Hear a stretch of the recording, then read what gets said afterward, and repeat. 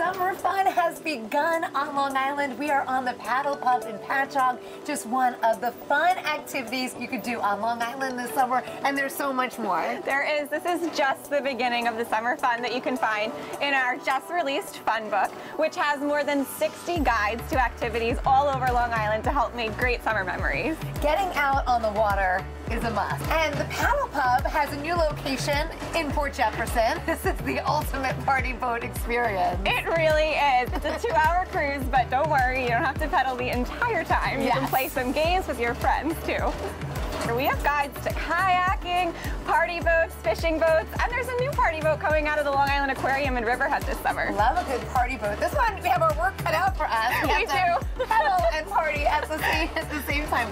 Now, if you don't want to be actually on the water like we are, there are many other options. Right. You don't have to be out on the water to enjoy the beautiful beaches, bays, and more. There are so many great restaurants right here in Patchogue where you can dine right on the water. And our fun book has a guide to dozens more.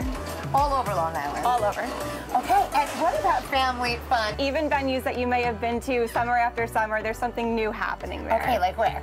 At Adventureland, there's a new cafe and new arcade games. We've been there 2009. And you can go down to Jones Beach, and if you haven't tried that zip line yet at Wild Play, it's a must. It is an absolute summer bucket list must do.